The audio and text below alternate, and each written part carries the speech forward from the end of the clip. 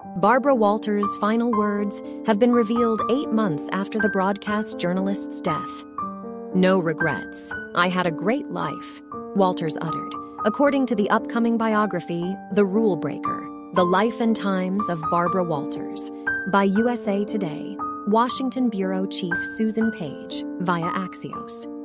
Simon & Schuster said in a statement that the book, which hit stores in April 2024, is the definitive biography of the most successful female broadcaster of all time, whose personal demons fueled an ambition that broke all the rules.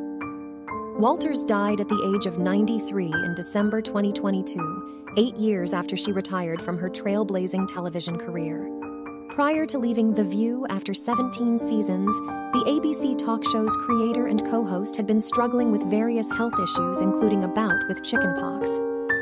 One day, just as the show ended, she collapsed into the arms of a stage manager, Variety co-editor-in-chief Raman Sethude wrote in his 2019 book, Ladies Who Punch, The Explosive Inside Story of The View.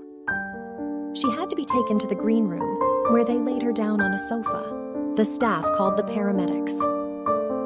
ABC pulled out the stops to announce Walters' retirement, airing a 2-hour primetime special chronicling her storied career and renaming its Upper West Side News Division headquarters the Barbara Walters Building.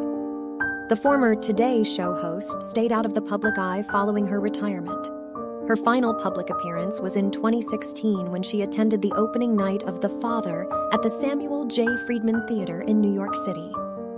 In her forthcoming biography, Page also reveals Walters' final resting place.